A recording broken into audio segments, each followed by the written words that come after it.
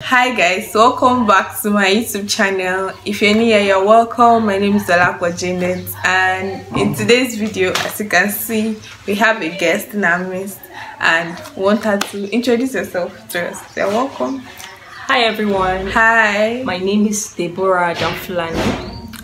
I'm a Christian writer, I'm an author and an editor, and I'm also a project manager, a personal development coach, and a godly relationship advocate. Thank you so much. This is Kingdom Voice here. If you know Kingdom Voice, it's such an honor to have you here, and we're so glad. So from the title, today we'll be talking on relationships, and we'll be talking two-sided. Of course, relationship with God and our relationship with man. We're talking on how young people like us, as this channel, you know, we talk about faith, lifestyle, and also content on growth. So as a young person, one or two experiences as a young lady in a Christian circle, you'd have experienced this thing or not. Yeah. So like a brother will approach you and tell you, God said you are the one, or a sister, most of them usually the brother, because sisters are usually very shy to come and tell you God said what. So, and because maybe I personally think, this brother is a serious brother, and for him to say God said, that means God really said. And me now, I don't have a relationship with God, not knowing that I'm supposed to actually seek God for my life, for my destiny. Going to relationship, not just a casual thing. Yeah. So that is why we have Kingdom Voice here. She is an advocate for godly relationship. Our Facebook page, if you are following our Facebook, I'm going to link our profile, our Facebook profile in the description, so go and check it out. Awesome content on relationship, marriage, that will really change your life, that will really bless you, are on there. So she'll be doing justice to that one, the dangers of just going into relationship without having a relationship with God, or without hearing from God, or without being led by God. More ways to enhance your relationship with God before going into a relationship. So over to you, ma. What are the dangers of someone, let's say like me now, because somebody said God said, and then I end up going into that relationship because the person says God says, and I didn't find out from God personally? Okay, thank you very much for this beautiful opportunity.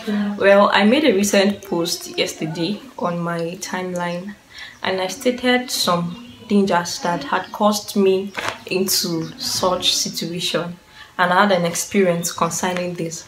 So first of all, I will want to say that getting involved into any kind of relationship without consulting God, or without praying about it, even without hearing him, can be so frustrating. I had an experience long time ago. I dated this man, and when he came, what happened was I went into this relationship. I allowed my emotions to rule me. Yes, my emotions. Talk about the emotions. Yeah, my emotions actually ruled me, and I knew that I had God to consult, but I just went ahead and begin this relationship. And what happened was I experienced something called lack of commitment. And you know, this lack of commitment has to do with somebody not calling you in the morning to check up on you, or maybe know how far you're going, what's going on. We are both dormant in the relationship. The only thing will just come up doing is, we'll be like, you didn't call me today. What happened? This one will say, I messaged you, you refused to reply me. You know, that kind of finding faults in such relationships. So it was so frustrating for me. I felt very hard, and such relationships, it's very hard for you to leave except with the help of God. So you mentioned about emotions. Okay. So sometimes when feelings is already involved, I already have a crush on this person, and now this person is approaching me. Instead of me to go in with not only my heart or the emotions, I'll just enter with head and say, oh, I already like the person. But here in the kingdom, as children of God, this channel is about faith, and faith in our Lord Jesus Christ. It's very important, like you have said, that to foresee the dangers that can happen. We have a relationship with God and just not go because of our emotions. And one important thing again is concerning spirituality of the thing. I considered that also. I saw that this guy was a church type person. He goes to church. We had same shared faith. Yes, my belief systems and his own was the same, but he was not really good for me. He was not meant for me. But because of what, I had to go into this relationship without consulting God. And personally, I have these dealings with God. Whenever I go into something he didn't even ask me to, whenever he didn't even instruct me to that particular place. And you know, God don't sponsor rebellion. Yes, whenever you disobey God, there is a way he deals with you. You'll be seeing it coming. And you'll be like, this thing is tiring. God, how will I come out from this thing? It's very clear that you actually went into something without consulting him. So it's very important you consult God before getting into anything, even not relationship. Can you give us the steps on cultivating your relationship with God that will now help you before you enter a relationship? Because we've already seen the dangers of going into a relationship. You said that God does not sponsor rebellion. That's word. Please write that down. So the dangers now, we've seen that. Now, how someone like me, how do I cultivate my relationship? What are the steps? What are the things I need to know? What are the things I need to do before going into a relationship when it comes to the aspect of my relationship with God? Okay, the first thing to do is recognizing the person in your life. Yes, the person that owns your life, which is God. When you recognize him, you're going to have a paved way of getting to understand the clear visions he has for you and things, your desires, everything you need from God. And secondly, you must acknowledge who he is in your life. After recognizing him, you acknowledge who God is in your life. Thirdly, you will have to seek God first. Yes, we all have heart desires and the kind of persons we want to live our lives with, the kind of person we want to journey in with when it comes to marriage and relationship. So you have to seek God first, talk to him, let him be your guide, and your road will be smooth. Then after seeking God first, then you tell him the kind of person you want. If you need a God-fearing person, not really pouring out everything you want, but your desires. I know God has desires for us, but at least you have to tell him, God, please, this is the kind of person I want. If you bless me with this person, I will feel blessed, not lucky. You're going to feel blessed. So I think these are the steps in cultivating relationship with God before getting into any relationship with any other person.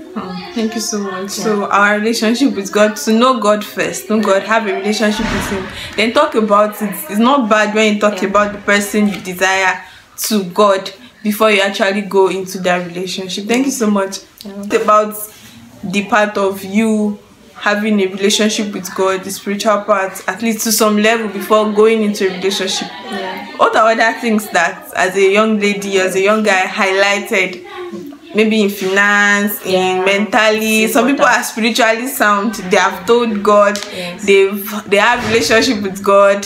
They talk to God every day. They are Holy Spirit are like this. But there are some parts in their life that they are not actually groomed well. So what are other parts to prepare for? Yes, you are very right. Talking on other parts, the person must be emotionally sound, number one, not just the spiritual aspect. You don't have to ignore the emotional part, and the person must be financially sound or financially stable.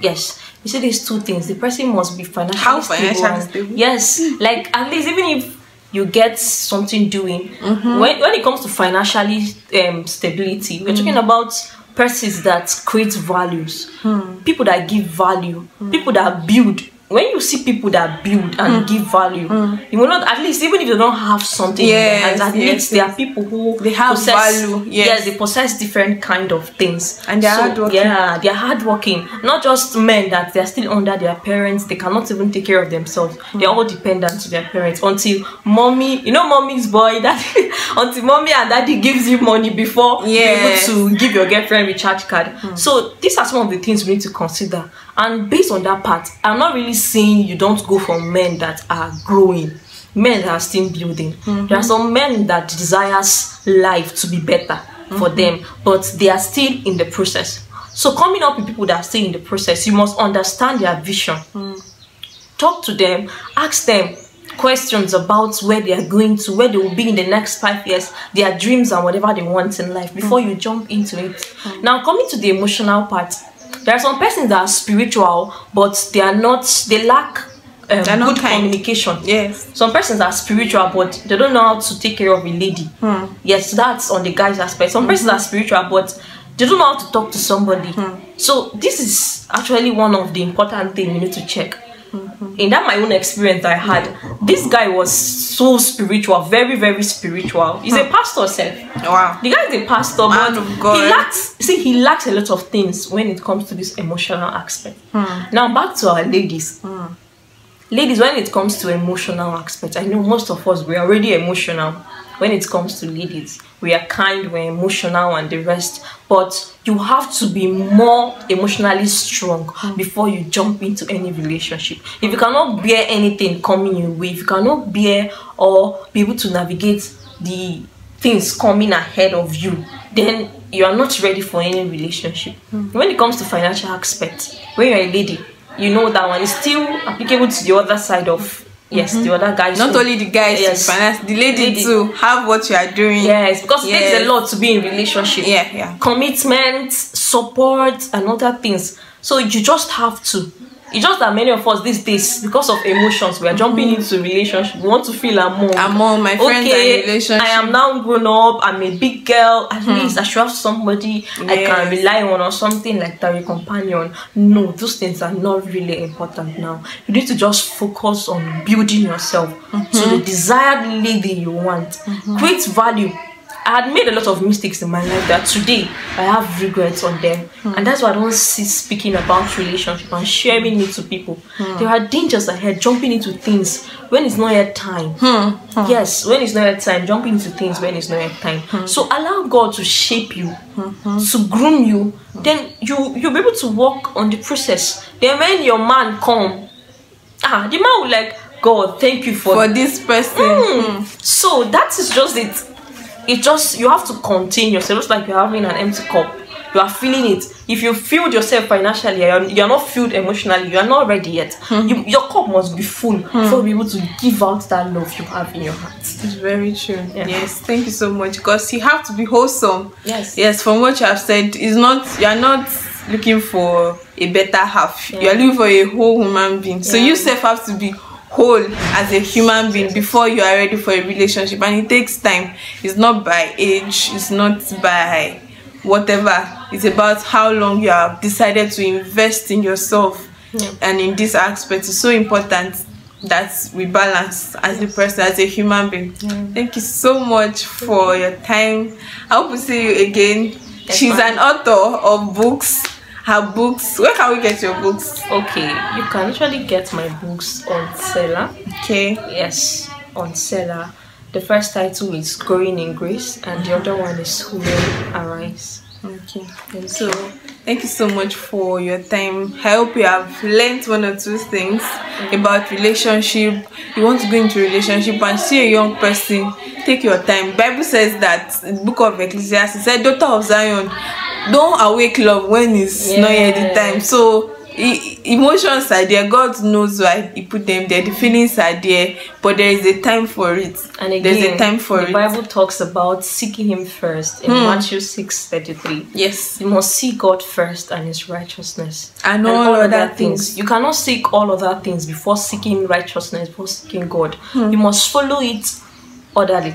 Yes, you seek him first. When you are done seeking God first, then you go for his righteousness. Then after righteousness, then you go for all other things. And what it will be added onto you. So that is it. So maybe some of us who are looking for what we are not supposed to look for. The first thing is to look for God. Yes, the best thing is to seek God first. Find God first. Know God.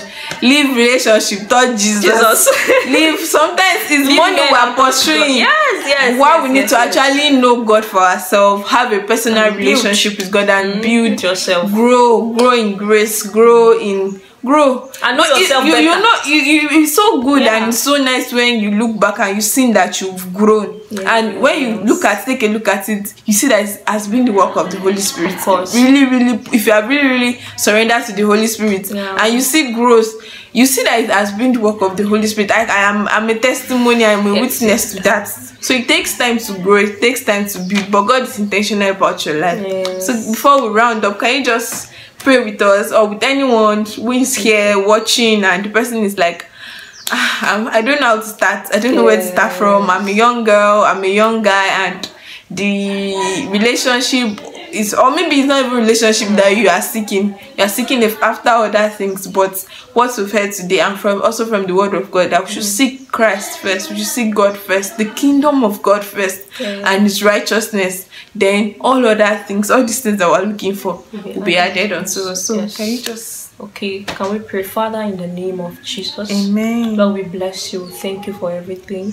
Lord, help us to always seek you first in everything upon our lives. Amen. Lord, Father, concerning our relationships, help us to seek you deeply. Amen. Lord, help us to seek you deeply. Amen. And help us to be so intentional in the choices we make. Amen. Help us never to make mistakes. Amen. Lord, help us to understand ourselves. Amen. And help us to build ourselves. Help us to create more values from ourselves. Amen. Lord, help us in our growth process and everywhere we are going to touch in our lives. Father, we give you all the glory. Now we pray for those who are going through these challenges out there and they are unable to reach out. Lord Jesus, we pray you help them. Lord, please assist their life. Lord, help them to understand and recognize your presence upon their life. For those who are lost in relationship, Lord, we begin to speak restoration. Lord, we pray for broken marriages. Lord, we pray that the marriage will begin to restore. Lord, we speak restorations upon the life of everyone. For we pray with thanksgiving in Jesus' mighty name we've prayed. Amen. Thank you so much for taking out your time to watch this very point. So if you've watched to this end, don't forget to like, share with someone, share with someone, make sure you share with a friend, and also comment and subscribe if you have done yet. Subscribe to this channel, and I'll see you in my next video. Bye. Bye. Wow.